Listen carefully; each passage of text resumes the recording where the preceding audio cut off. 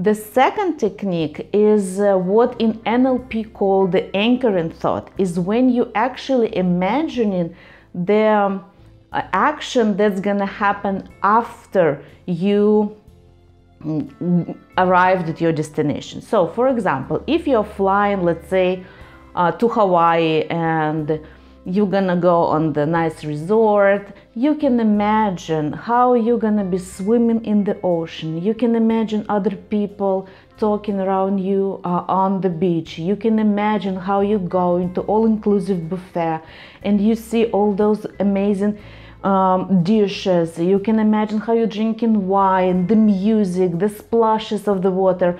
So when you actually at the airplane, you are in the airplane, and you feel that your anxiety is kicking, and you feel that your stress level is raising up, then you start imagining. You start imagining how it's gonna be when you're gonna arrive to Hawaii. And you might actually imagine all the sounds and all the people who are around you and they are talking in the airplane. You can imagine them being with you next to the pool, maybe in a bar. It might be as real as you can imagine it.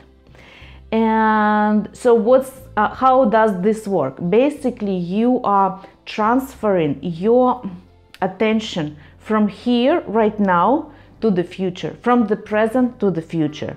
And before using this technique, it's advisable, it's highly recommended to imagine it at home. So when you're gonna be in the airplane, you will know what to imagine. You will kind of replay the movie in your head.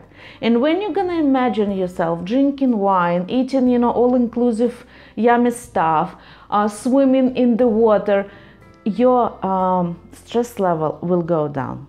Will go a little bit by little bit lower and lower and lower.